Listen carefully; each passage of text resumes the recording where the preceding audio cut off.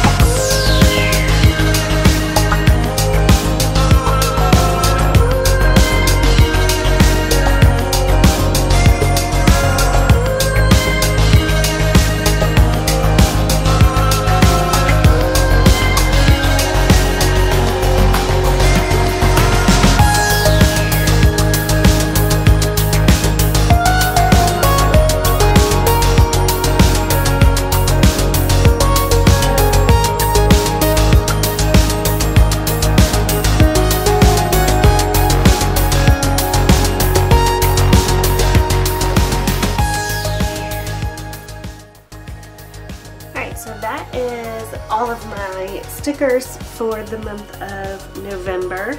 I do the 3 circles here on the monthly highlights page. Typically what I use this habit tracking one for is something that I want to do every day. At times it has been to drink water every day or to track calories for the day. For the month of November though, I really wanted to focus on gratitude, and so I created this gratitude list on my lined page here, and I'm going to use the habit tracker as a way to just kind of remind myself to check in every day and find something to be grateful for each day during the month of November. And then this middle one is my planning goals. So I once read a book by Kat Lee called Hello Morning, and she recommends a 3-minute morning where you break your morning into God time, plan time, and move time. And so that's kind of what I've always done with these 3 goals here too. So this will be my God time sticker, this is my plan time sticker, this is my move time sticker. This month gratitude doesn't necessarily go with moving, but it's what I just kind of felt like I needed to do. I haven't decided yet what my Bible study is going to look like for the month of November. Maybe I'll end up flipping these and using this one as a move time goal instead. Since I'm doing gratitude here, we'll see. Then I keep my birthdays here at in the top section, which, as you can see, we have quite a few birthdays in the month of November. I will usually put a Bible verse or a quote or something in this box, in this section here. I just haven't found one yet that I want to write in. And then the bottom section here is some monthly to-dos, things that need to get, or I'd like to get done during the month. I already went over, this is my gratitude page, and then here is the monthly spread all done.